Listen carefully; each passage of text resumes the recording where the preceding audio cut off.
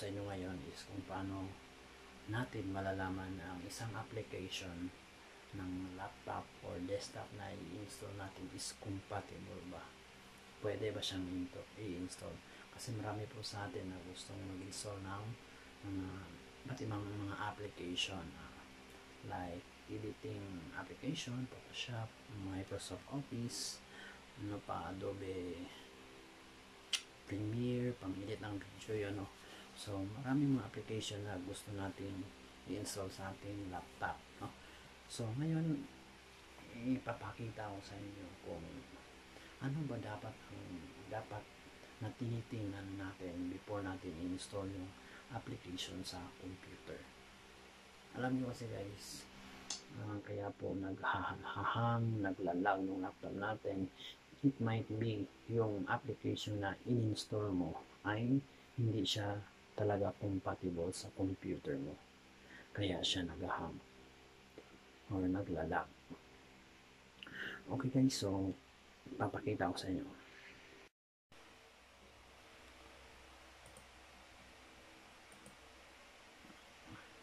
Hello po. So ito na po. So before kayo mag-install ng application, talaga iti-check nyo muna kung compatible sa computer nyo. Halimbawa ito, gusto ko mag-install ng Microsoft Office 2019 sa computer ko. So bago nyo install ang Microsoft Office 2019, dapat ma-check nyo muna yung system requirements nya. Ano ba yung system requirements? So later pa ipapakita ko sa inyo. At ipapakita ko rin kung saan siya hahanapin sa computer. Kasi marami talagang mga friends natin dyan na basta-basta na lang nagpapa-install ng mga application na hindi nila alam kung compatible ba ito or hindi. So ito po yung sinerch ko kasi Microsoft Office. Sample po yan. Okay, Microsoft Office 2019. Check natin ito Windows. Ito na. Okay, nara. Ito po. Ano nakalagay po dyan?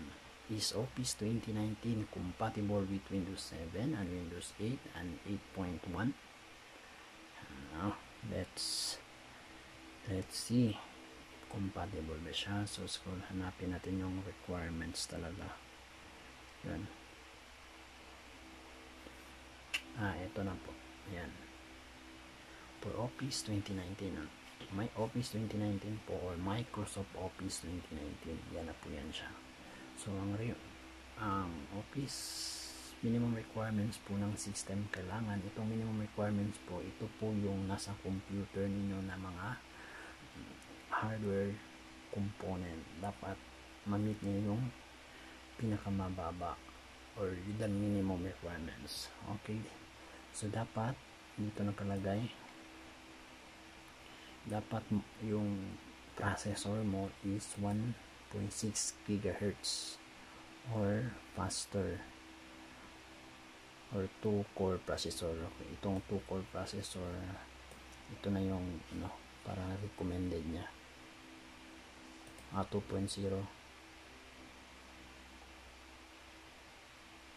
or 2 core processor like this. 2.0 GHz or faster is recommended. Yung recommended po, yun po yung pinakamagandang requirements kasi mas mabilis talaga siya ang processing niya pag yun ang ma-meet niya yung recommended requirements ng computer mo. Then next po is itong RAM. Ang RAM po is yung random access memory or para siyang ruler po na nandun sa board ng laptop mo o ng desktop. Dapat pag 64-bit, itong 64-bit po, ito po yung sa operating system niyo. So later ipapakita ko sa inyo. Pag 64-bit yung operating system niyo, so dapat 4 GB ang memory. Kung 32-bit naman ang operating system mo, so dapat 2 GB lang din yung memory. At least mayroon kayong 2 GB pag 32-bit. Then dapat ang inyong hard disk drive naman, ito yung hard disk ng computer niyo, dapat mayroon siyang 4.0 gig disk space para ma-install siya. And then ito po yung resolution ng screen nyo dapat 1280 by 768 or higher screen resolution, much better po yun. Then saan siya compatible? Pwede po siya sa Windows 10 ng Microsoft Office 2019 and Windows Server 2019. So ito po yung nakalagay dito is Windows 10 yung OS po, operating system. So kung lower than Windows 10, parang hindi talaga siya ma-install kasi yan na po yung requirements niya. Nakalagay na po dyan. Pag sa Windows 8 hindi siya talaga gagana.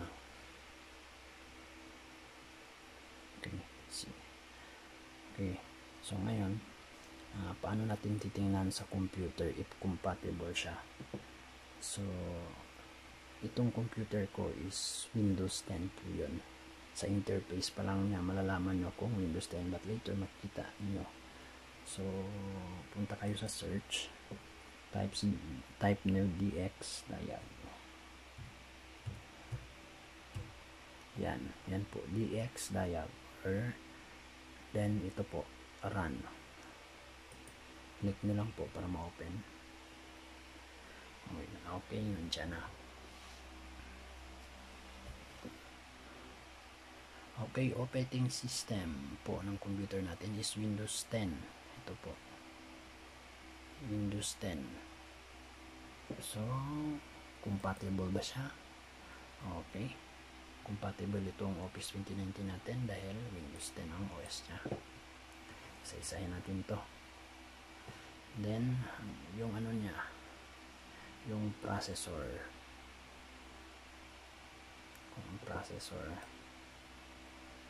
kalagay po dyan. Okay, titingnan natin yung processor.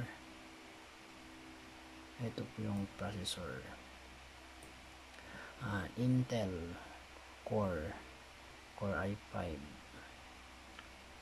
8 generation. Ito pong itong 8 dito, yan po yung generation niya. So 8 generation siya, latest po ito. Then 1.60 gigahertz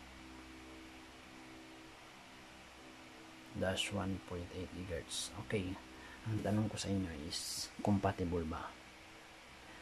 Opo, compatible po siya kasi ito po 8 CPU ito, 8 CPUs. Mean to say 1.60 gigahertz times 8, yun po yung speed niya. So magkano yung 1.60 gigahertz? Nasa 10 gigahertz yata or more. So hindi na natin i-compute kasi ibang usapan na yun, math na yun eh. Okay guys, tingnan natin dito. Okay, so kung titingnan natin, nasa recommended requirements po yung operating system natin, processor natin. Okay, titingnan naman natin yung RAM na naman, RAM. Okay, tingnan natin ito sa computer. Ayan, yung magkano yung RAM niya. Ano ba ang size ng RAM niya? Yan, 8,192 MB. So 100 is not 100, 1024 ba? Hindi ako mali. 1024 MB. 1024 MB is equal to 1 gig po. So yan po yung 8,192 MB, that is equivalent to 8 gig po. So napakabilis po, napakalaki ng RAM storage itong computer na to. Yan po yung ano niya. Then nakalagay dito, di ba, tingnan natin, 4 GB of RAM if 64 bits. So tingnan natin. Okay, so nakalagay dyan is 8 GB yung RAM natin. Then yung operating system natin is 64 bit. So recommended po talaga siya. Okay, so yun po yung